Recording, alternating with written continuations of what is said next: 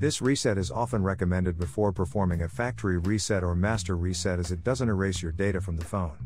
Aside from restoring the default settings, this reset is also regarded as a potential solution to persistent bugs, errant apps, and detrimental malware that are lodging in some downloaded contents.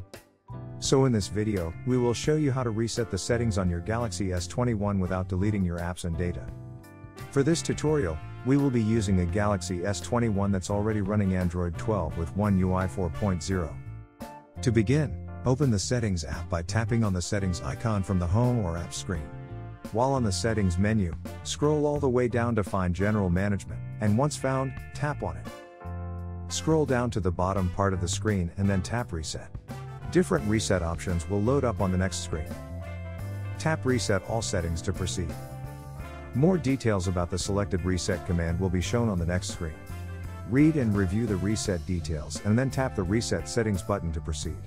If prompted, enter your device pattern, PIN or password. Read the final warning and then tap Reset to confirm. Allow your device to finish resetting all settings. The entire process shouldn't take long, so just wait and don't do anything on your device to avoid interrupting the reset sequence. And that's pretty much it. We hope that this guide can help you.